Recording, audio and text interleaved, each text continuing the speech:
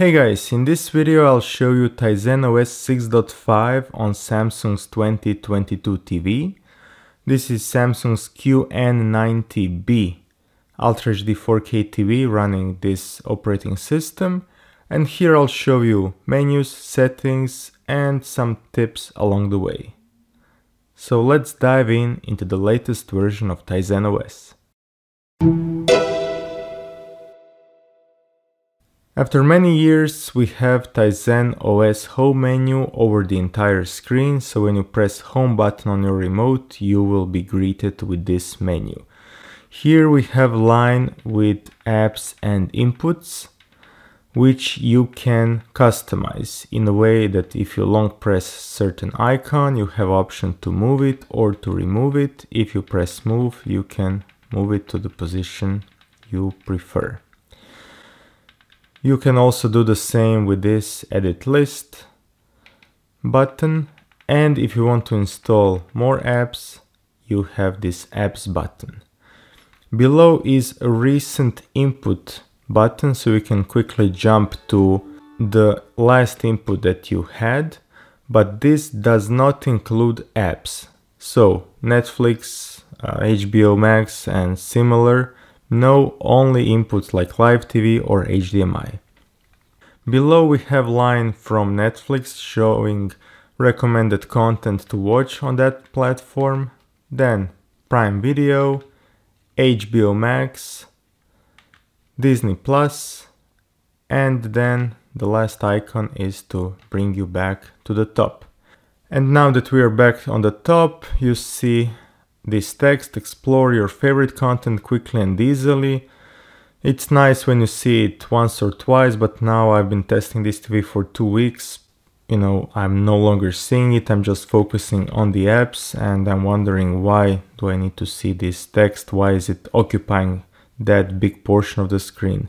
Maybe in some regions you will see ads or something else distracting here. But here I selected country Croatia, where I'm located, and this is how my home menu looks like. Now let's see the menu on the left. So it starts with privacy choices, search, ambient, media and menu. And menu offers different options, settings with additional icons down here.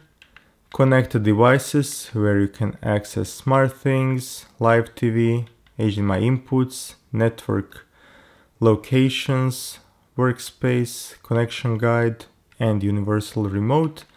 And finally we have multi-view, where you can combine two inputs on one screen, and there are different combinations you can have. And also different layouts. Is it picture in picture or picture side by side? Okay, now let's go back to home menu, and I'll open apps that you see which apps are available. So here we have this placeholder, discover your favorite video apps, and then editor's choice, of course recommended and provided by Samsung apps, then editor's choice, what's new, downloaded apps, and here you have different groups.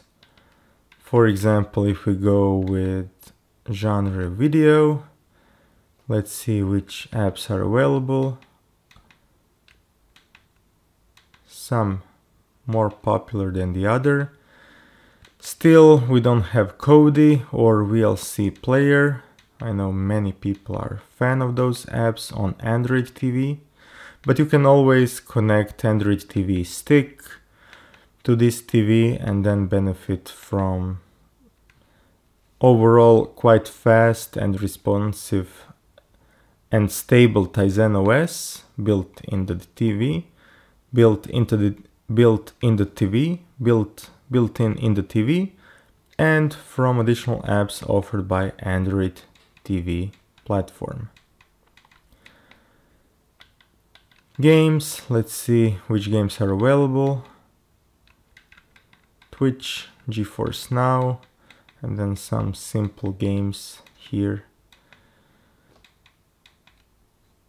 And if we want to install, for example, this one, you see details and screenshots, you press install and that's it. You need to be logged in Samsung account in order to install the apps. And you see once the app is installed, you have option to add it to home, which will now bring us back to home, so you can position it where you want in the list.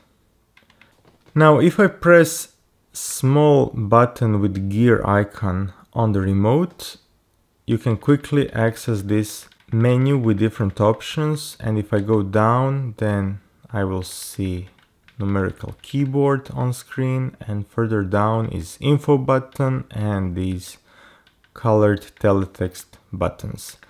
Now let's go to all settings that you see which settings are available. So picture, sound, connection, broadcasting, general and privacy, and support.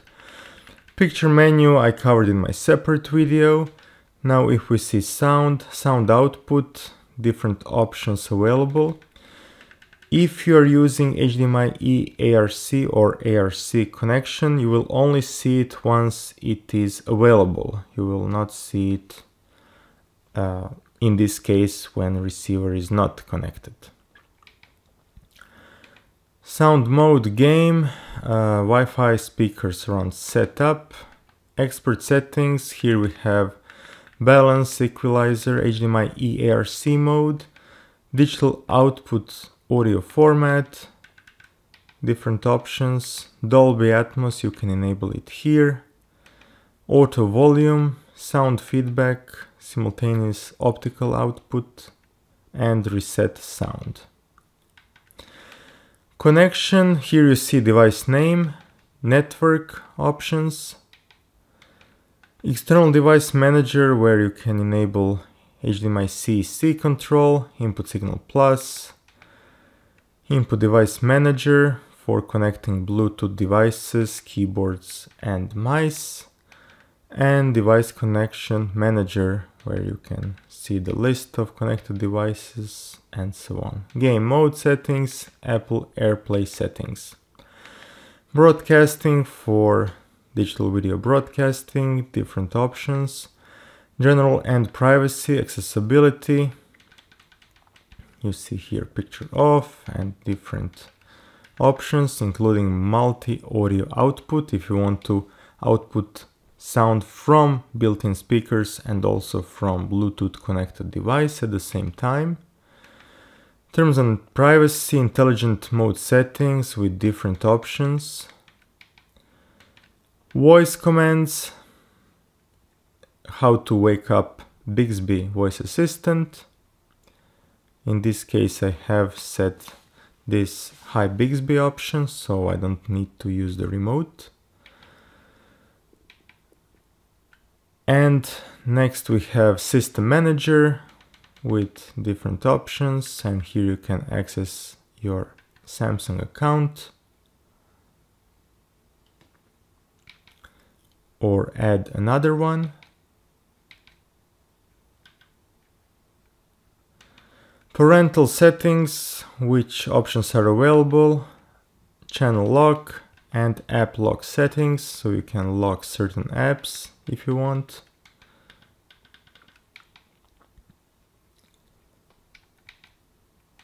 Power and energy saving, you see which controls are available. Here you can also see solar remote battery status, currently at 55%. Start screen options. Do you want to start with Smart Hub Home, Auto Run Multi-View Casting, so these options, and also Auto Run Last App when you turn on the TV. And reset all settings to factory defaults. Finally, support offers software update menu where you can see currently installed version. Device care where you can diagnose if something is not working properly, if you're suspecting something. You can also clear storage here. Connection guide, remote control guide, open e-manual, so online instructions, remote management, And finally about this TV, where you can see model code, serial numbers, software version, and so on. Okay, now let's see the speed of the platform. So I'll open Netflix, then go back to home menu. Let's go to PlayStation 5 input, working fine. Let's open Prime Video loading, browse videos, and we see new interface, great. Then HBO Max loading.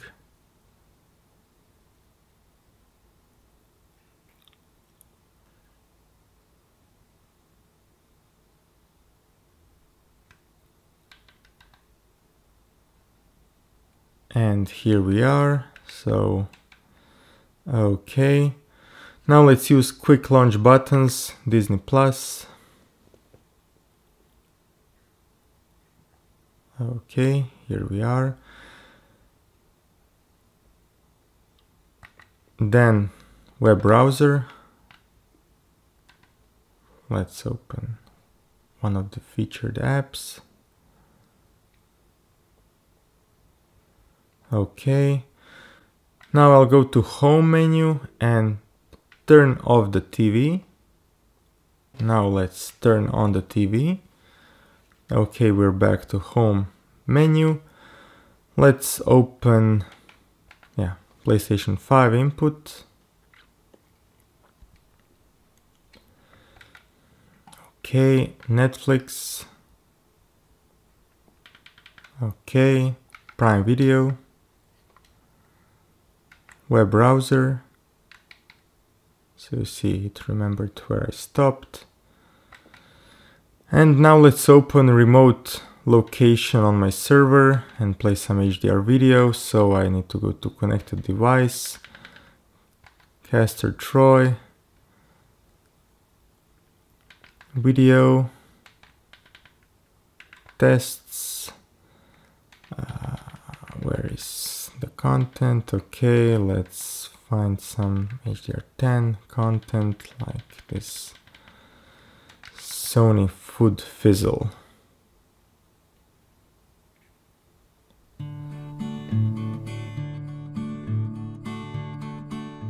And guys, with this we've come to the end of this demonstration. Thanks for watching. As you can see, Tizen OS is now full screen. It's got many options in many menus. It can be quite confusing at the beginning to find inputs, how to add different apps and so on, but with some time you get used to it, how it works.